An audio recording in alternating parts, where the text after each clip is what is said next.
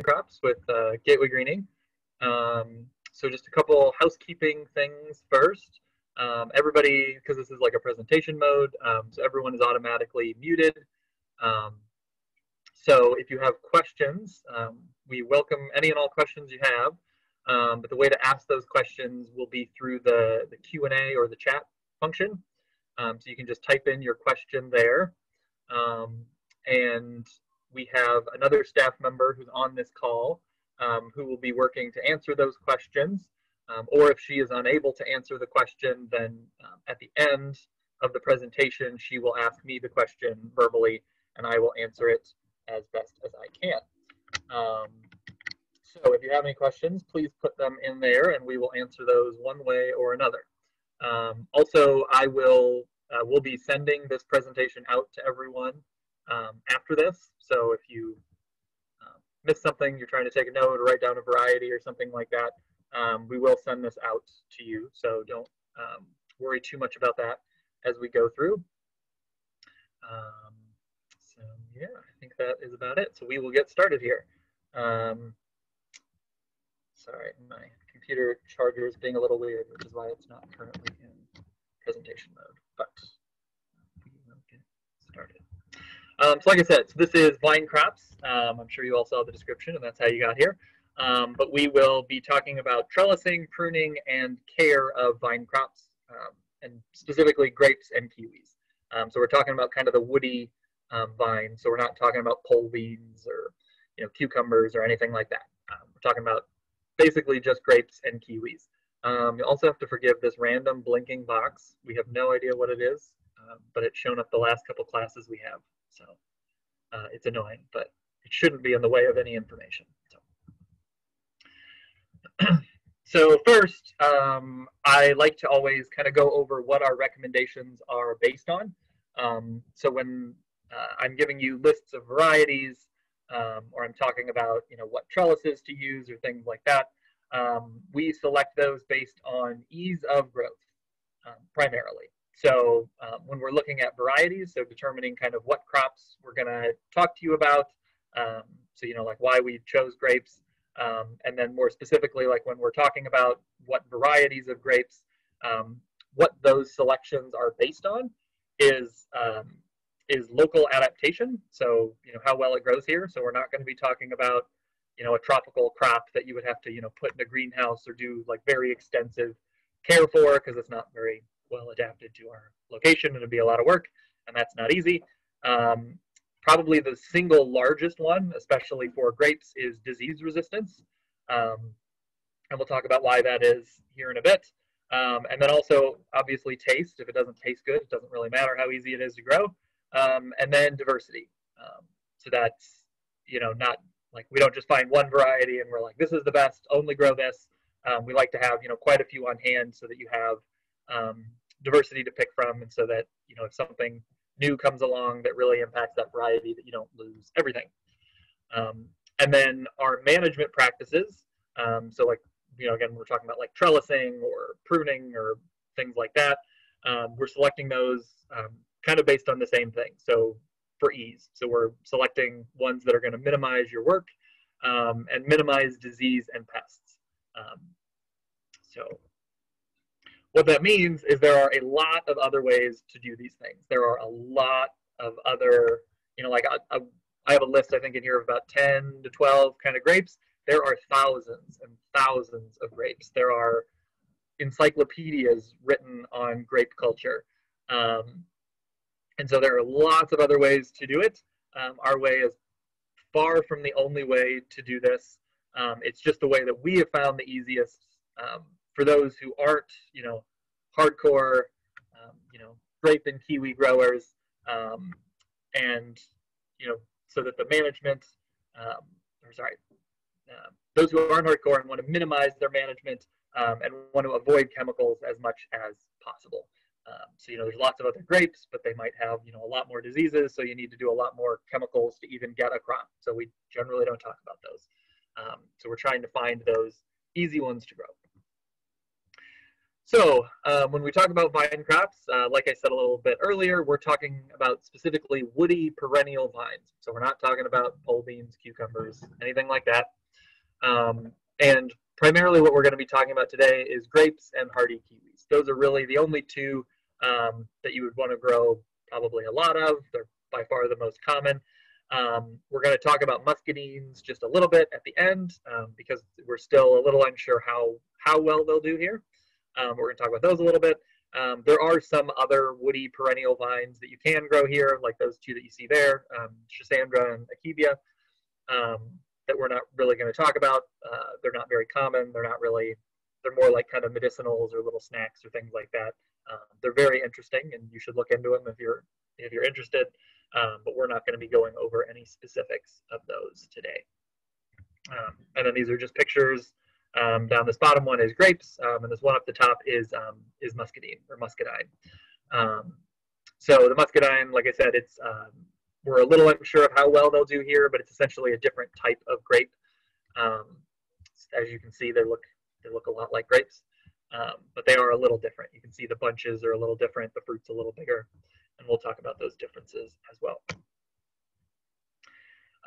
So the reason why we have a whole separate class on vine crops, separate from all of our other classes where we're talking about fruits and nut producing kind of trees and shrubs, is that vines need support their entire life and they get very heavy.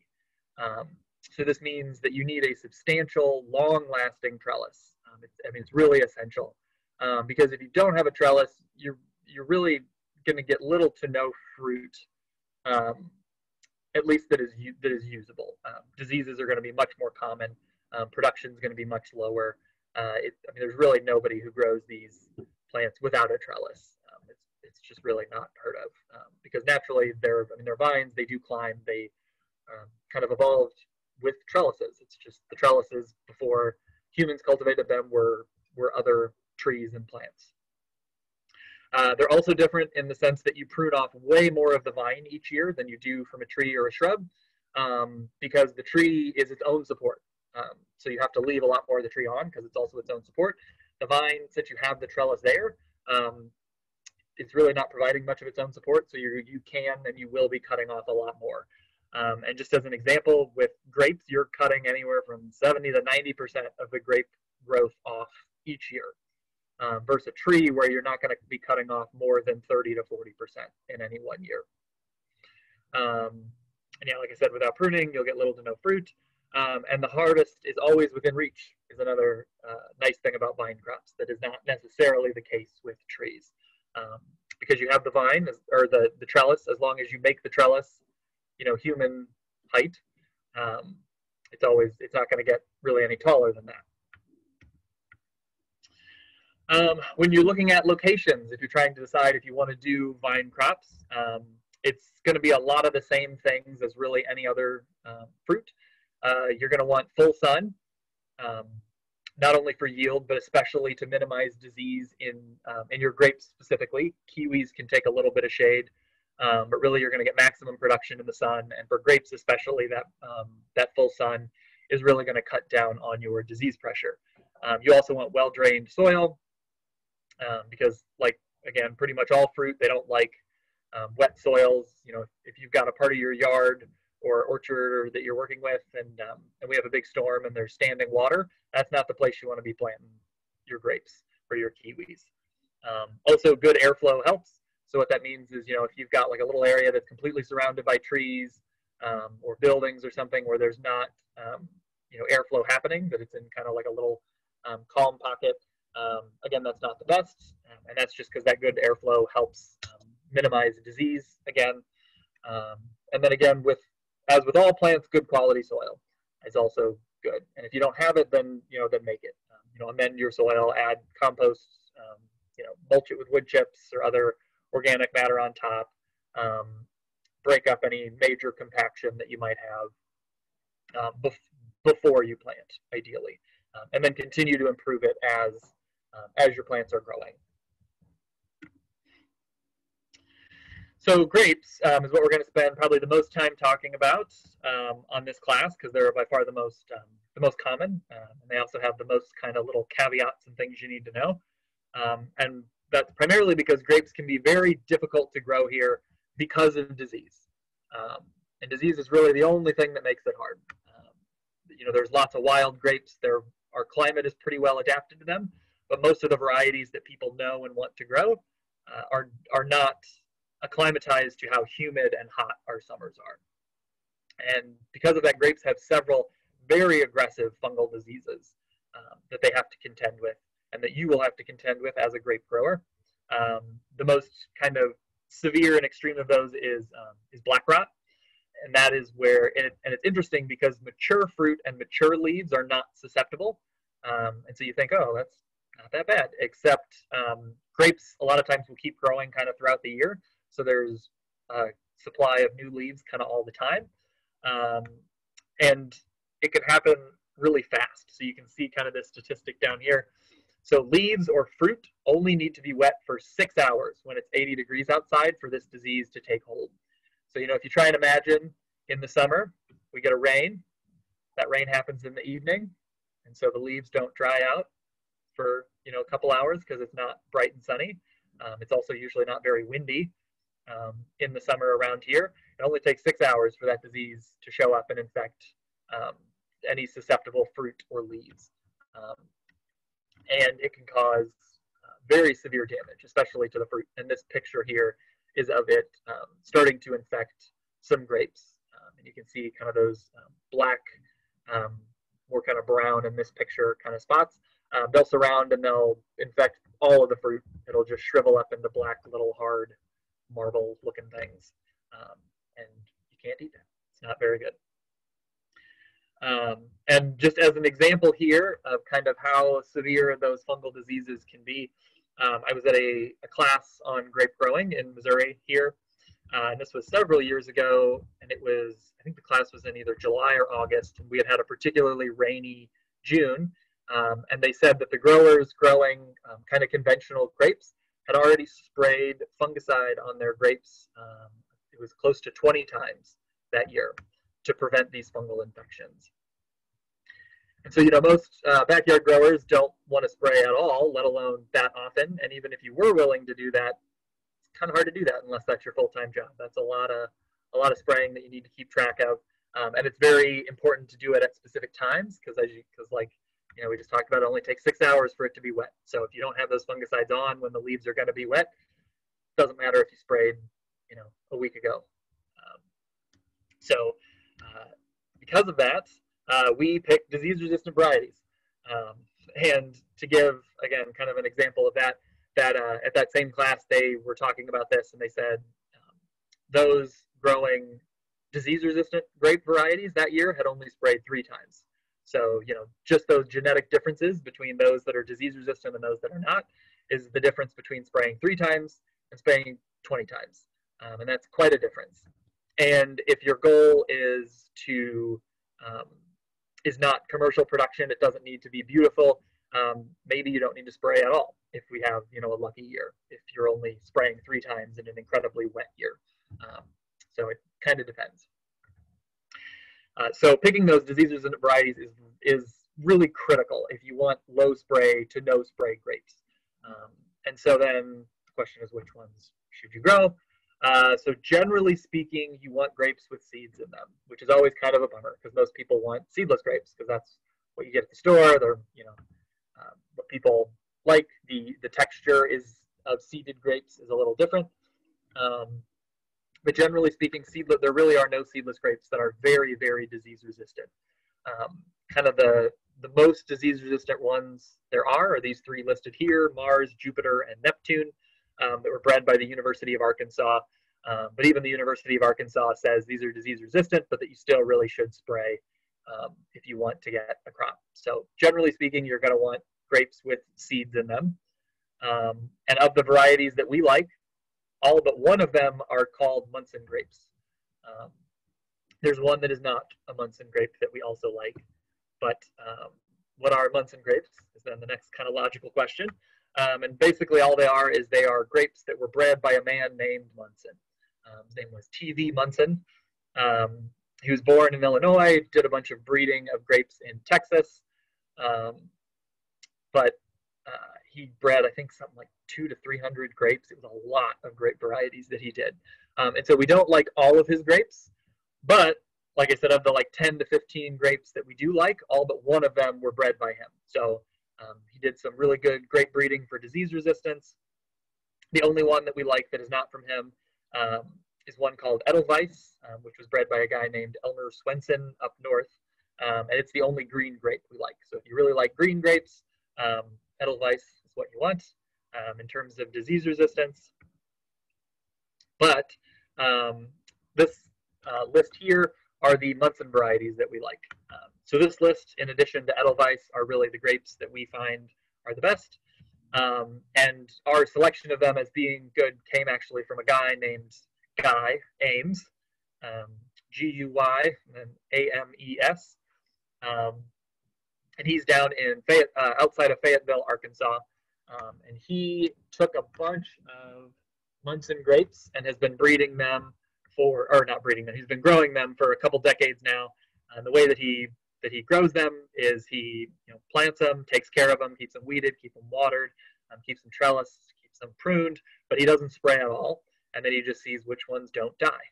And so this list of ones here are ones from him that he has been growing for years, that he never sprays, but he does manage to minimize disease pressure.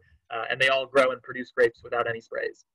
And so we've been planting these here in St. Louis for a couple of years now, and we've had pretty much the same experience. We've only had one, or it was 2 grapes at one planting that did get some black rot this year, actually, early in the spring when it was really wet. But none of the other ones we've grown have had any disease issues, and they haven't been sprayed at all.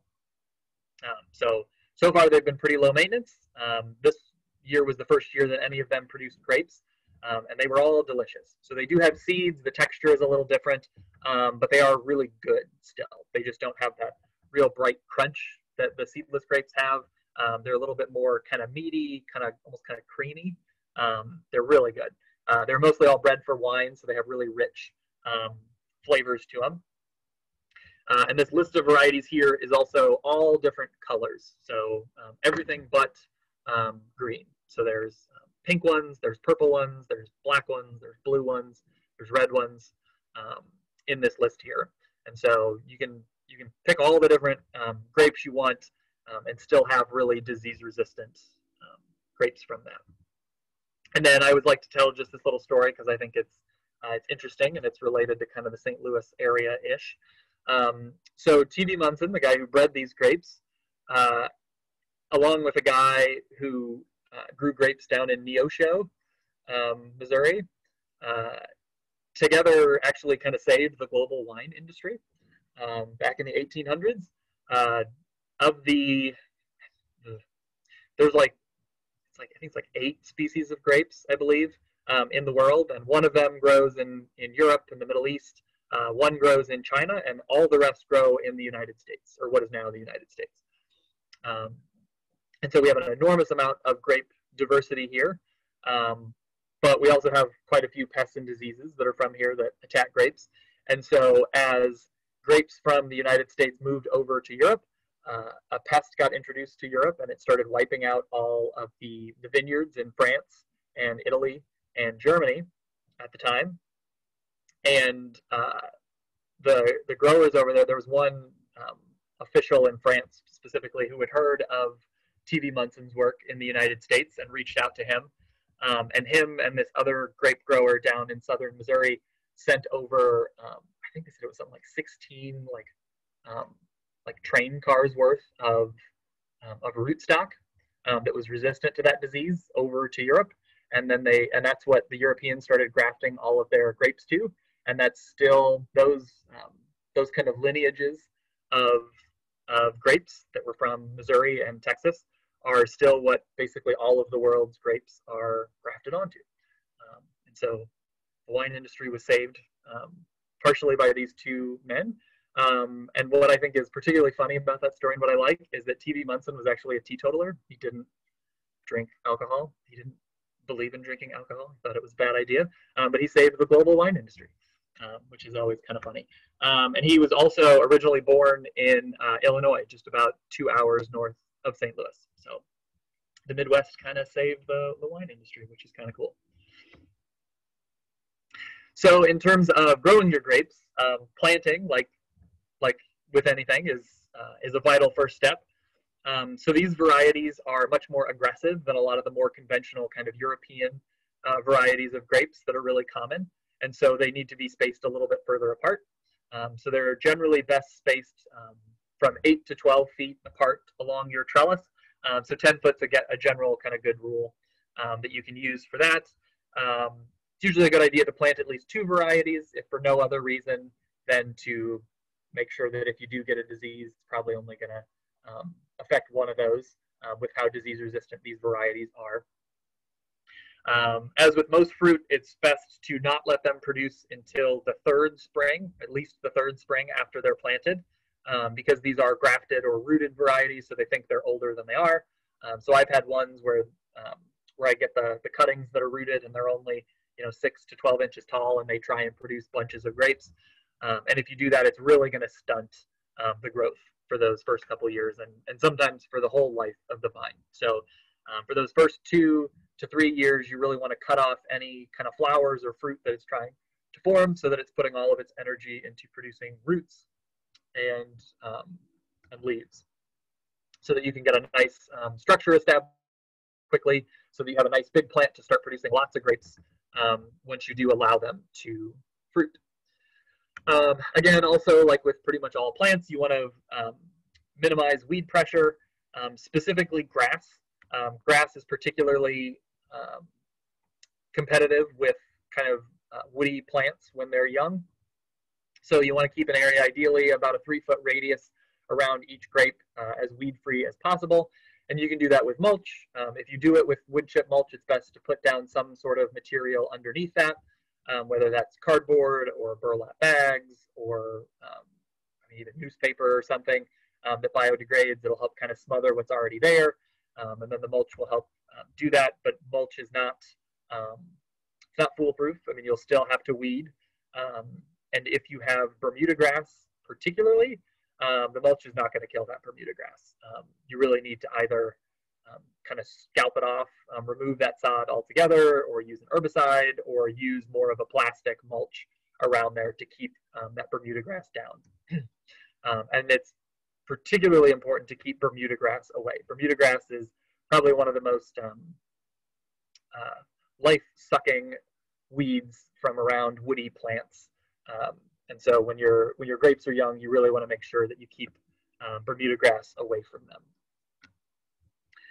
You also want to make sure, again, like with all plants, that you keep them watered, especially that first year as they're trying to get established and grow roots. And generally the best way to do that is if we do not get a significant rain, so a light drizzle doesn't count, or even if we have a heavy rain, but it's only for like 10 minutes, if we don't have like a long, nice rain, you want to water about once a week, and you want to be adding about 3 to 5 gallons of water per plant per week. Again, if we don't get a significant rain for that first year. After that first year, it helps to keep watering them. But if you're not able to water them, every week, or you forget after the first year, it's not as big of a deal as long as you keep them watered if we're having a dry spell. So like this year, it rained pretty consistently for most of the spring and into the summer, but then it just kind of stopped raining, a month or two ago. So it would be critical to keep them watered during those dry spells, especially once they start producing grapes, because fruit is mostly water. And so if they go through a drought, your yields are going to be much lower than if you keep them watered. So then trellising is pretty critical. Like we talked about, it's one of the big differences between vine crops and tree crops. And we prefer the Munson trellis. So it was the trellis that Munson himself designed for the grapes that he bred. And he designed it specifically to minimize disease. And so we like it. It's not used commonly or really at all in commercial grape production anymore because it does take up more space. So you're not able to plant as many grapes per acre. And so in the era of just being able to spray magic chemicals that make the disease go away, they'd much rather have more compact trellises so that you can get more grapes planted, so that you can get a higher yield. But again, assuming you're not wanting to use lots of chemicals, the Munson trellis, which takes up a little bit more space, is a good way to minimize your disease pressure. It is more work to build up front than more conventional grape trellises as well. Not by much, but it is a little bit more work. But it also, like I said, helps reduce disease and makes pruning actually easier, in my opinion, than some of the more conventional grape trellises. And it looks like this. It kind of looks like a clothesline. So you've got the posts that stick up out of the ground, and then you've got these little cross arms, and there's a wire that comes on each end of the arms. Again, a lot like a clothesline. But then, in addition to that, there's this third wire, and this third wire kind of goes through or along the vertical post in the ground, and it's about 6 inches below these wires on the side. And I'm going to go over all these on how to build the trellis just so you understand it and you hear it. But we do also have a step-by-step instruction guide on how to construct one of these. So you don't need to make notes of every individual thing necessarily, like with the spacing and everything. But and so you can see the way that it's growing here, where it grows up, and you're really attaching the grape just to this this lower central wire. But then as you get all the kind of leafy growth that comes out the top in the spring as it starts growing, what you let it do is you let it kind of flop over and cascade down over these side wires. And so if you're looking down the row of the trellis, it would look kind of like this, where the trunk is coming up, and then there's all these kind of wispy things that are kind of going out to the side. And the way that that helps is, what that means then is this central area, this is where your grapes are going to form, is on these major side branches. And so your grapes are going to be right there. And if you picture along with this image on the left, you can see all of the side branches that go out. That's where all the leaves are going to be. And so the leaves are not shading the grapes in the middle, if that makes sense. So that means that when it rains, the sun and the air is going to hit the grapes themselves much more easily than if those leaves were all kind of packed into more of a vertical structure like you see in a lot of vineyards. And so it dries out, it helps to dry out more quickly, which again can help minimize disease. It also makes it easier to see the grapes, and it also makes it so all these branches are like kind of coming out, and so it's easy. They don't get tangled as easily. It's easier to kind of go underneath and up into where the grapes are, and you can see where those branches are, and you can kind of prune them and cut them, which is easier to do than the way that they're kind of woven in into just that kind of two-dimensional kind of horizontal or a vertical plane that you see in a lot of vineyards currently. So when you're building it, generally you're going to need kind of an 8-foot 4x4 treated lumber post or a fence post. You can use a round post, like just a conventional fence post if you want, but a square one is easier to attach things to. And you're going to sink it basically at least 2 to 2.5 feet in the ground. If you can go deeper, that's even better. But you really need at least 2 to 2.5 feet into the ground. And the cross arms are just 2 foot wide. They don't need to be very long, and they can just be made out of 2x4, again, treated lumber.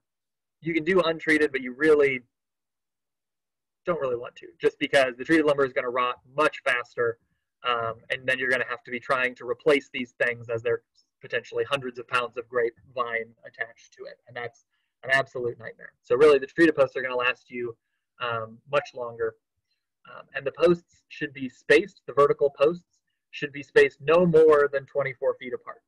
They can be closer depending on how long you want to make the trellis, but 24 feet is kind of the span between posts that you want to max out on.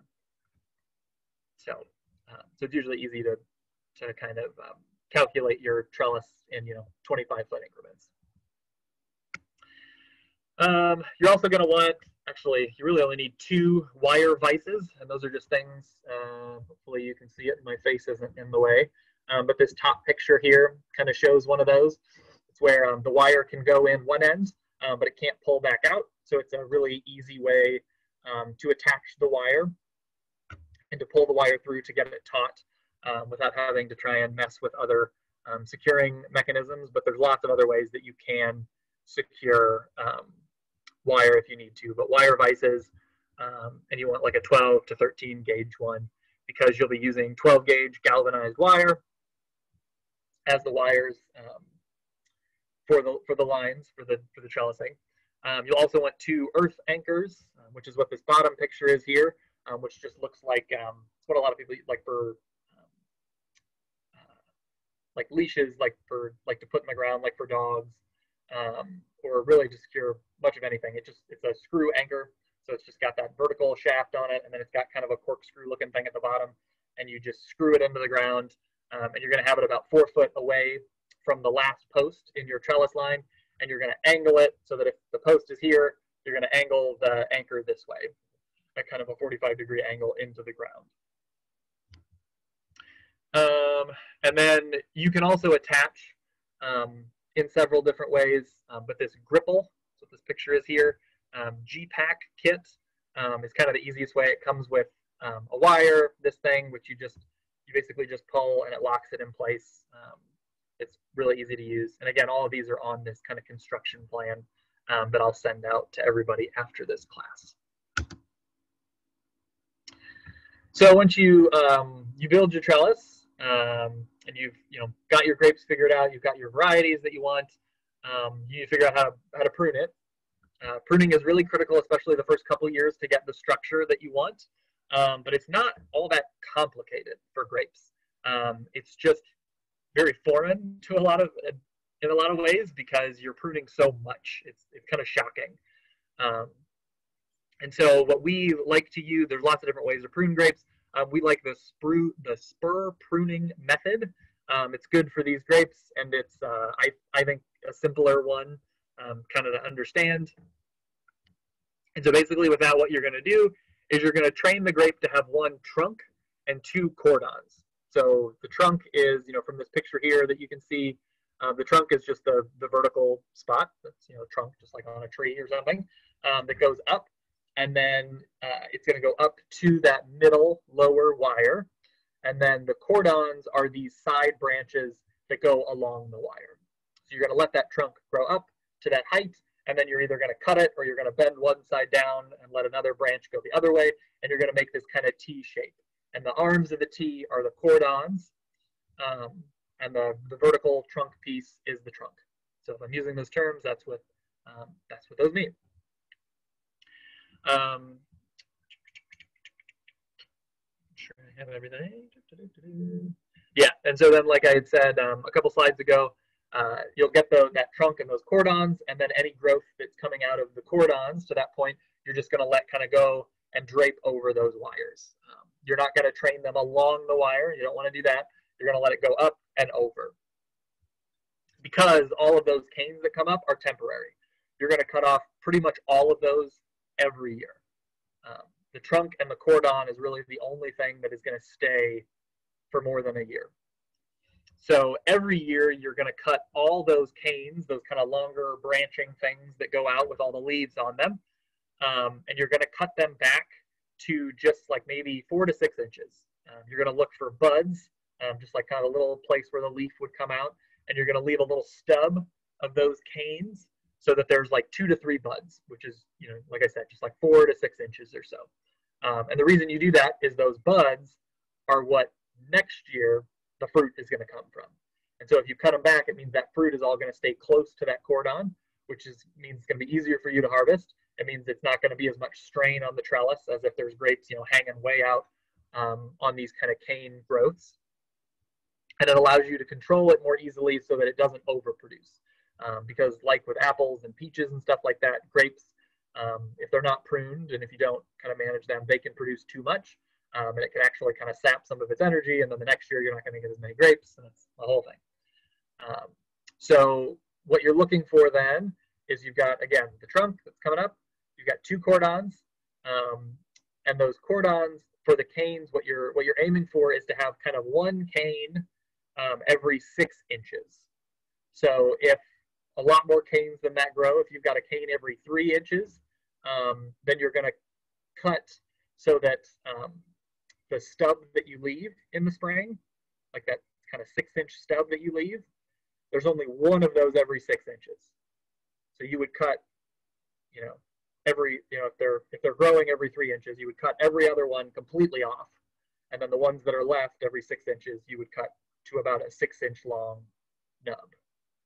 Hopefully that makes sense. And I've got some pictures too that'll help, hopefully. So year one, when you plant your grape, if you get like a bare root grape, which a lot of times is what you're going to get if you're ordering some of these less conventional grapes, it'll just look like a stick. A lot of times what you're going to do is, especially if it's bushy at all, when it's dormant, you can cut it basically like to nothing. You can cut it just like completely down. Or you cut it just to one primary vine, and then you want to train that vine up to that middle lower wire.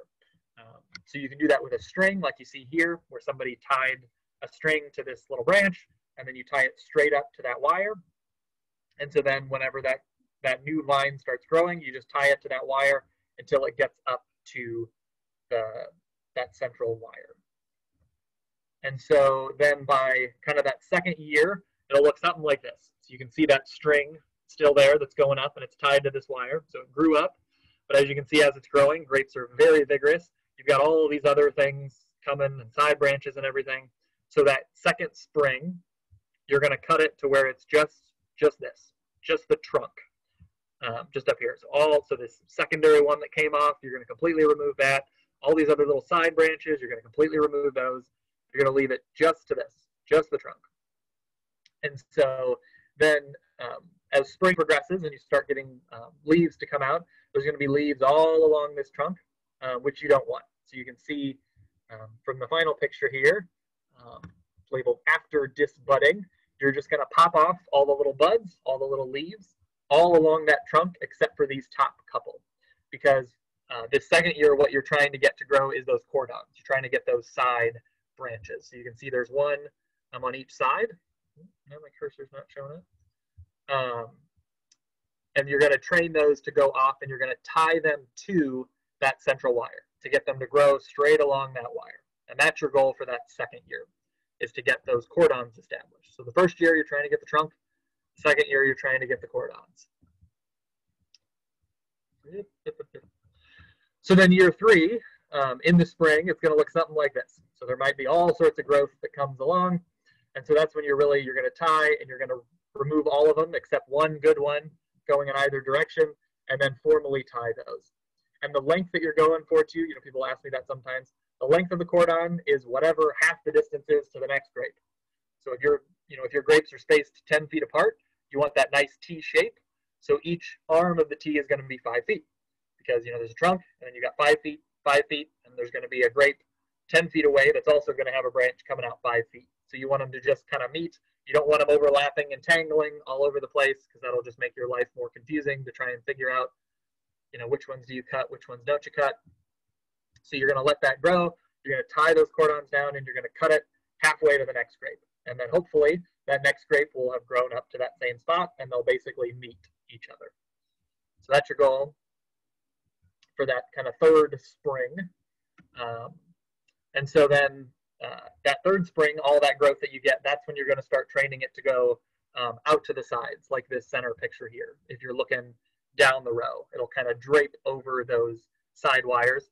If you're looking at it from the side, it'll look something like this, where you'll have kind of that trunk coming up, the main cordons, and you'll just have these drooping things sticking out, and that's fine. Just let them go. And then after pruning annually, like we talked about, you're going to see that trunk, those cordons, and then you're going to see these little nubs coming out. So those are the canes from last year that you left every 6 inches on the cordon, that your grapes are going to grow from this year, or the year that you prune them. So again, hopefully all that pruning makes sense. So then in terms of maintenance other than pruning, again, if you're growing these really disease-resistant varieties that we recommend, you're going to have minimal disease control needed. You might still get diseases. I mean, things still happen. Even the healthiest person in the world can still get sick. Might still happen. The most common diseases are fungal leaf diseases or fungal fruit diseases. Um, Particularly powdery and downy mildew are really common leaf diseases. And then black rot is the one that we talked about a little earlier. That's quite a bit more devastating. The easiest way to kind of treat these and treat, what I really mean is prevention. If you have a really rainy spring, or if last year you had powdery or downy mildew, or black rot or something, and so that the plant is a little bit more susceptible, you can do these preventative sprays, and it's really the best way they work. Once you have an infection, it's really hard to get rid of it. Even if you want to use some pretty heavy-duty chemicals, most of them really are preventative and not treatment. The kind of lowest tech, least toxic, most easily accessible way to prevent these diseases is dairy. Milk has an enzyme in it that, when it reacts with the ultraviolet light in the sun, becomes really toxic to fungal spores. And milk and other dairy products are also really high in calcium and phosphorus and potassium, which are good foliar fertilizers for your plant as well. So it can help act as kind of a fungal infection prevention, and also add a little bit of a boost to your plants. I put whey on here. I like whey just because it's a waste product of dairy, and you can also readily get it in a powdered form, so you don't have to keep just like a jug of milk sitting around. It's a little easier to just like have in your garden shed, and you can pull it out, dilute it in water. If you're using dried powder, and you can do the same with dried milk too, it works the same way. But if you're working with a dried dairy product like that, all you need is 2 tablespoons of that powder per gallon of water. So you just dissolve that in there, spray the whole plant down, tops of leaves, bottoms of leaves, fruit. And again, like I said, it's a preventative. So it's best to do that about once a week if you know that you're going to have fungal issues, or if you want to make sure to try and avoid those fungal issues. There are more powerful organic options available as well, specifically sulfur. Sulfur has been used for a couple hundred years for disease management in grapes, but you do have to, it's harder to find, and it is very acidic, so you need to be a little more careful when handling it. It's a very fine powder, so you need to be more careful, making sure you're not going to be breathing in that dust, making sure you're not getting it in your eyes, things like that. So the dairy is just a nice one to do. In terms of pests, if you're growing these varieties that we recommend, the main pest that you're going to have is the grapeberry moth, which is just like it's a moth that lays a little caterpillar that will eat your grapes, and it is a lepidopteran. So it's in the same family as codling moths, cabbage loopers, a lot of agricultural pests, and they are susceptible to BT, which is just a bacterial organic spray that you can use that's pretty readily available.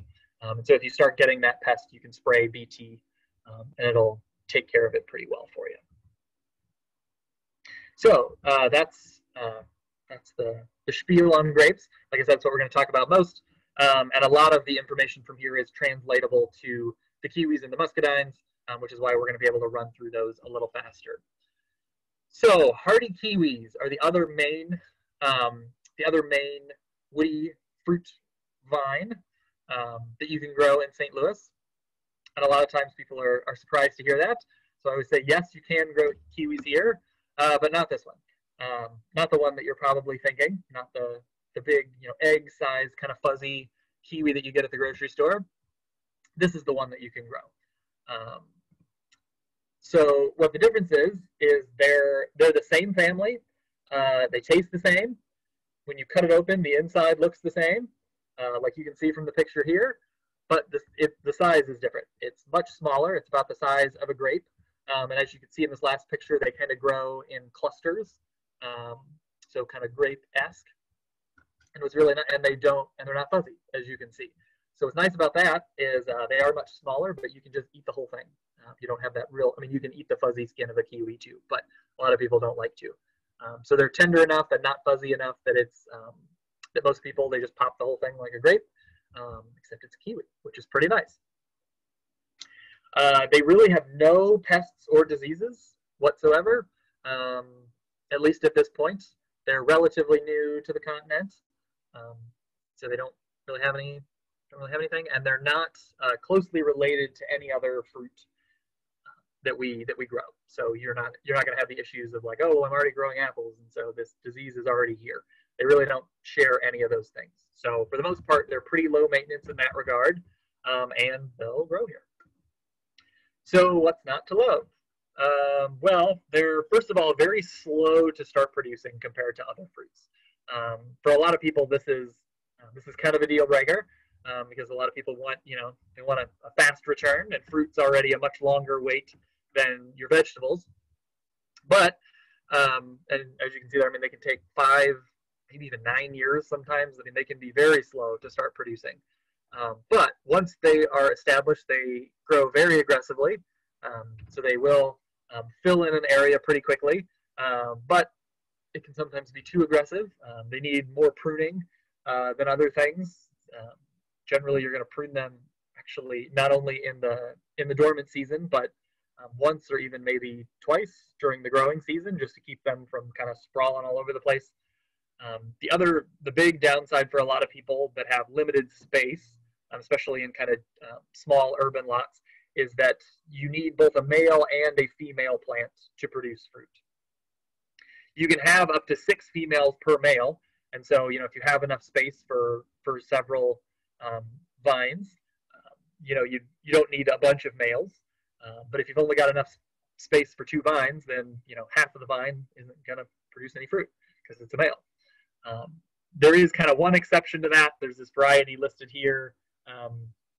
I don't know if that's Isaiah, that is self-pollinating, but at least in my experience, hasn't always done that well. Here, I feel like a lot of people, it's either kind of hit or miss. It really likes it colder than we are, and it also seems to grow pretty slowly.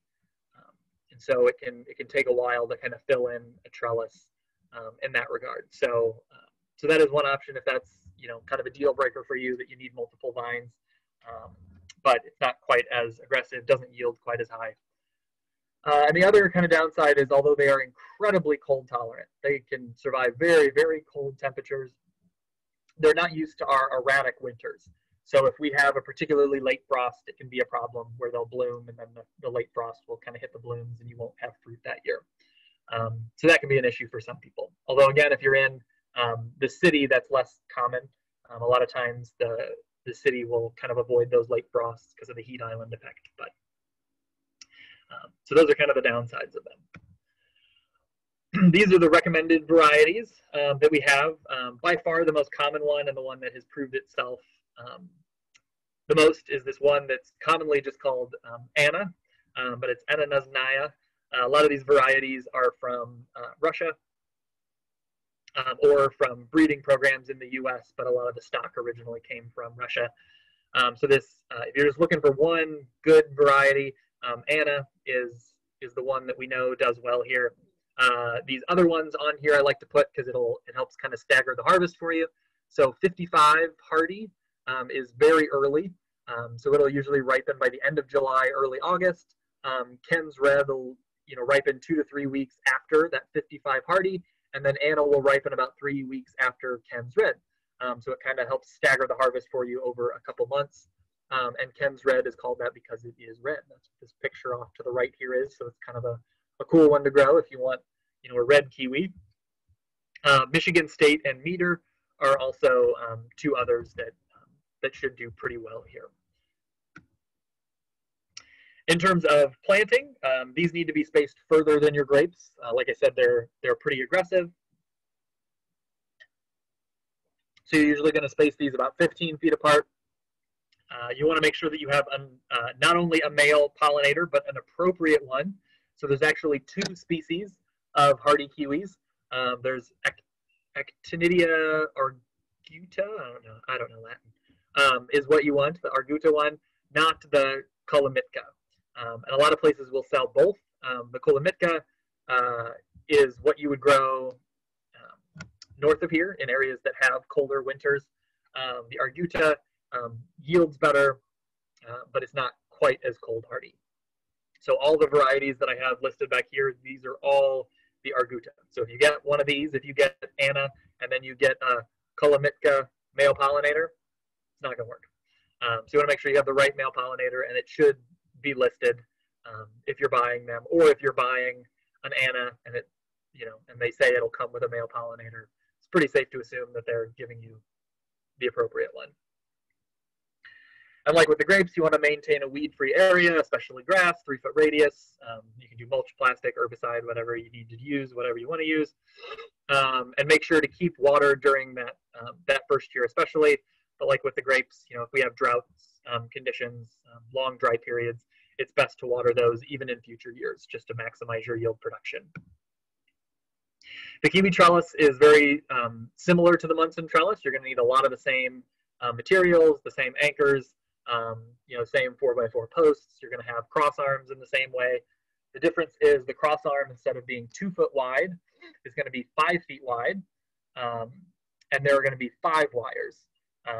And that middle wire is not going to be lower. They're all going to be at that same height, as you can see in this picture here, just evenly spaced along that 5 feet of the trellis arm.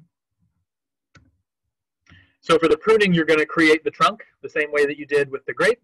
You're going to create 2 cordons the same way you did with the grape. But then you're going to have an additional kind of permanent thing. So the reason why you've got this big wide space on top is that in addition to the cordons, you're going to have these lateral branches. So you can see those here as these ones growing kind of perpendicular with the wires, kind of coming off from those cordon, those kind of main arm branches. And in that 15-foot spacing that you have, because remember we're spacing our kiwis about 15 feet apart on the trellis, you want to aim for 15 to 20 laterals evenly spaced. So, every 9 to 12 inches along that spacing, you want a lateral, and you want them spaced, in both directions. So you can kind of alternate back and forth. So one going this way, and another one going this way, and another one going this way, and kind of go along the way. And then those laterals are where your fruit is going to form for the most part. You're not going to get much fruit on the cordons. You're mostly going to get them on the laterals for your hardy kiwis. For your kiwi pruning, you're going to be cutting off 70% of the lateral growth per year. So all that stuff that's coming off the lateral growth. For the females, you're going to prune those in the dormant season, just like you would any other fruit, just like you would your grapes, apples, anything else. So that would be, late winter, early spring. So February generally is when you're going to be doing that. The males, it's usually best to wait to prune those until July. And that's because the males aren't going to produce any fruit, so you don't need to, worry about cutting the fruit off. The flowers are what you want, and so if you let them have all of their leaves in the spring, they're going to produce the maximum number of flowers to be able to make extra sure that you have enough flowers to pollinate your females that you just pruned. And so then in July, you can prune those back really heavy because the flowers are done, and it'll help kind of contain them a little bit. And then they'll still have plenty of time to grow before the dormant season if you prune in July for those kiwis. And this is just a picture. You can see how thick the trunks on those kiwis get because these posts here are 4x4. So you can see this trunk is probably about at least 4 inches in diameter. And you can see how wide the arms are and how it's just kind of growing all over the place. They grow pretty dense. And this wide trellis is also nice because the kiwis will kind of hang down. So you can just kind of walk underneath and you can see the kiwis and you'll just be able to pick them off. So it's nice for the kiwis. So that's about it for the kiwis. Like I said, it's a lot of it's kind of translatable from the grapes, and there's really no pests or diseases. So there's really none of that we need to talk about. So then muscadines or muscadines, depending on if you're from the north or the south. So they are a native grape. So all of those other Munson varieties that we talk about, so they are all hybrids between the European grape and native grapes. So they get the disease resistance of the native grape, but they get kind of the flavor and the good quality of the European grape. So this muscadine is a fully native grape.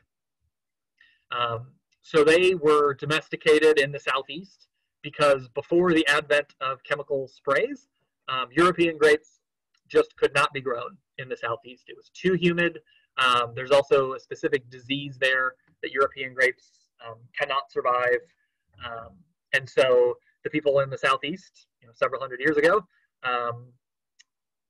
started working on domesticating them. So I mean, Native Americans cultivated them and ate them for sure, but early settlers kind of turned them into more of a conventional crop in the way that grapes already were in Europe, that they were more familiar with. So it is because of it's native, because it's very pest and disease resistant. Due to that, it grew. The Southeast is basically kind of the worst place you can imagine to grow grapes. And so because it's native to that area, it's probably the easiest grape to grow. Very disease resistant. It's incredibly productive. The fruit is large, as you can see from this person holding it, how big that grape is. And the fruit is incredibly sweet. I think there's varieties that are up to like 20.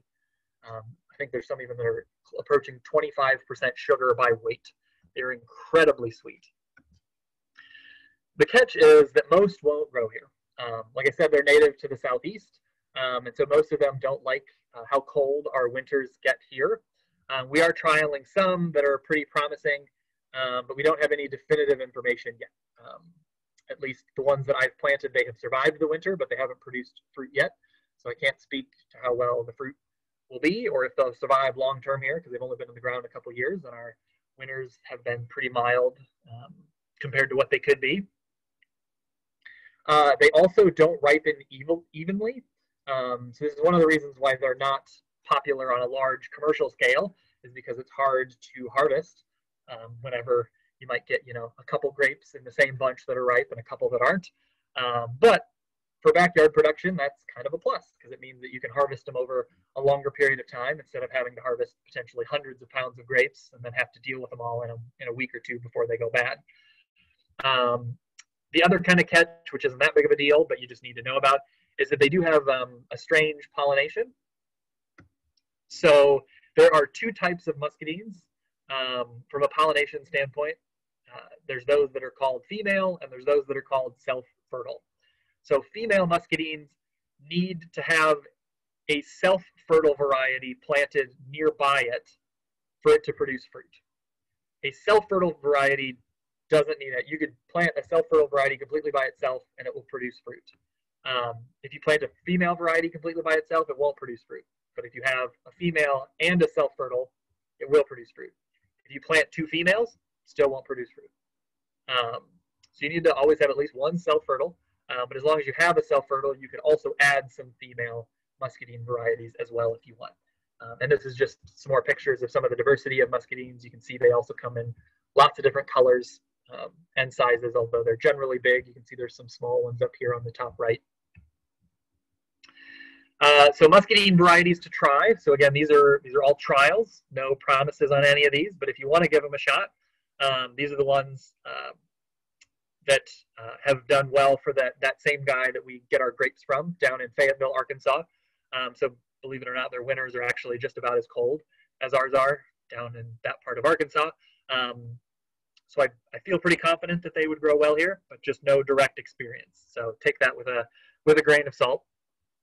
And you can see they're also listed here whether they're female or self-fertile. In terms of planting, trellising, and maintenance, if you want to give those a shot, like I said, they are much more vigorous than the other grapes. So they actually need to be spaced 20 feet apart. So they're even more vigorous than kiwis in that regard. We would also recommend the Munson trellis for that. And then it's easiest then, since they're spaced 20 feet apart, if you just move the spacing of the posts of the Munson trellis to 20 feet so that you can just plant one in the center between two posts.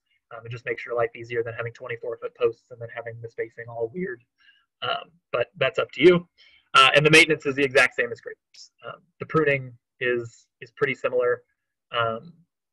Diseases are kind of the same, although they have minimal disease issues, but it would be the same kind of idea.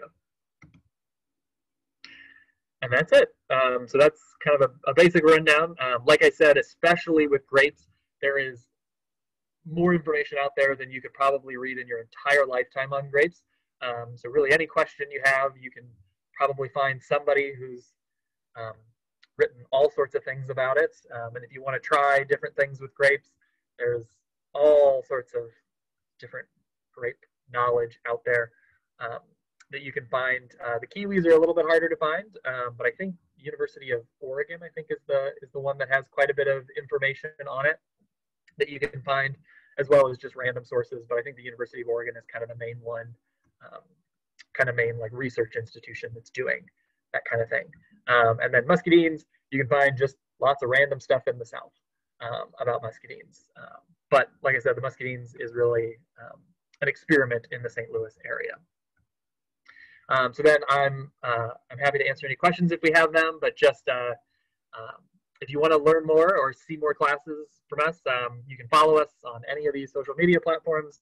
Facebook is probably our most active for posting classes specifically, but we do informational posts, things like that on lots of our other social media.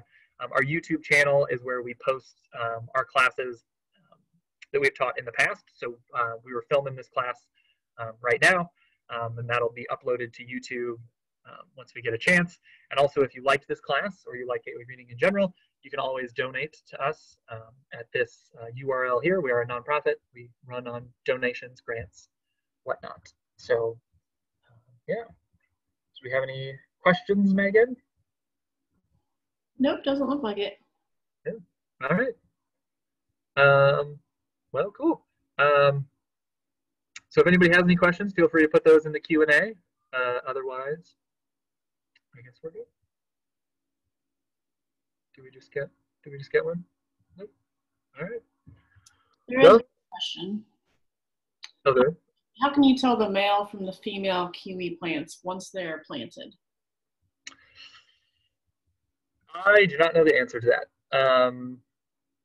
I am not sure there is a way. I'm sure some very good botanist would be able to tell you, but I do not know how to tell the difference between them. Other than, I mean, if you know you have both, I mean, the female will produce fruit and the male won't. But other than that, I am not sure. Looks like, let's see. Can you have a male of one variety of kiwi with a female of a different variety and still get fruit? So the varieties that you'll get, like the you know, like the Anna or the Meter or 55 Hardy, things like that. So those are all females. So there aren't male versions of that variety. The males are just of the same species. So as long as you have a male of that same species, that male pollinator will pollinate any of those female varieties. So like if you planted one Anna, one Meter, one 55, one the Kim's Red, like if you planted one of each of those and just one male pollinator, that one male will pollinate all of those females, regardless of the variety. And then can we grow grapes in containers? You can. The only trick with doing kind of perennial woody things in containers is that if you bring them inside, they're not going to get enough cold to trigger the flowering in the spring. Like if you bring it into your house, they really need that cold. So you would need to leave it outside or in like a unheated area. But you also want to make sure that the roots don't get super frozen and thawed a bunch of times as the winter goes. So if you did it in a container, it would probably be best actually to bury the pot outside, either like literally in the ground or by heaping up a bunch of either soil or compost or wood chip mulch or something around the base, so that the pot isn't freezing and thawing every time that we have a warm and a cold spell, but that it's still going to get that cold. But otherwise, I mean, you can do it in a pot. Yeah, you'll want a nice, decent sized pot, just to give your roots as much space as possible. And then we have two questions that are very similar. One person started growing kiwis and planned on letting them grow up the fence. Okay. And another person asked if you can use a fence for a trellis. Yeah, so you can use a fence for a trellis or an arbor or a pergola or whatever you got for a trellis. They're a little harder to prune. It's a little harder to know kind of what's old, what isn't, to kind of keep them thinned out. A lot of times what can happen on fences and stuff is it gets a little more tangled, and you get a lot more older wood, and the fruit really only produces on kind of last year's wood. So your yields are a little harder to maintain. But if you like the look of, you know, foliage on a fence, or you want it on, you know, a pergola to cast shade, you might as well grow something that's going to produce fruit too. You know, if you're like picking between, well, I could grow a kiwi or I could grow, you know, I don't know, a wisteria or something. Growing a kiwi, even if maybe you don't get quite as much as if you did it on a trellis, you're still going to get something.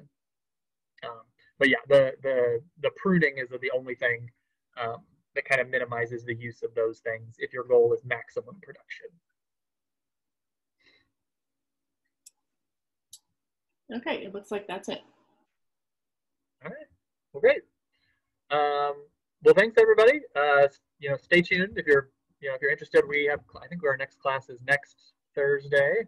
I think I'm teaching that one too. I think it's building a healthy orchard ecosystem. So if you're interested in that at all, you know, tune in next Thursday. Otherwise, have a great day. Thanks for attending.